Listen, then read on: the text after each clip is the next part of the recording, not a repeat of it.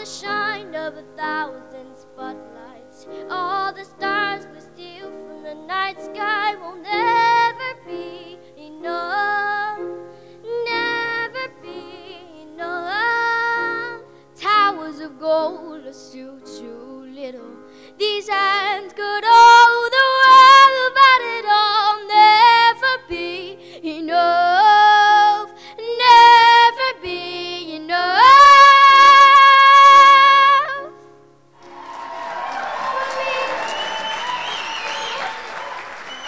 It's so great to be here among the young and smiling faces of our students. We are elected by the good people of St. Paul, and they trust us with their children, and that's a responsibility that we take very seriously. So it is great to focus on student achievement today with our communities. This document,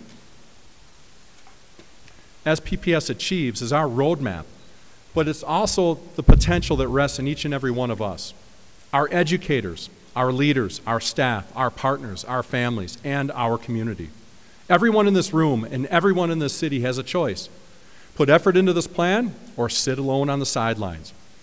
We can spectate or we can participate. We can watch or we can work. The late, great Vince Lombardi once said, "The only place success comes before work is in the dictionary." Join us as we work with our students in St. Paul Public Schools. This is our plan, and I want to thank you for your commitment to our students. Thank you.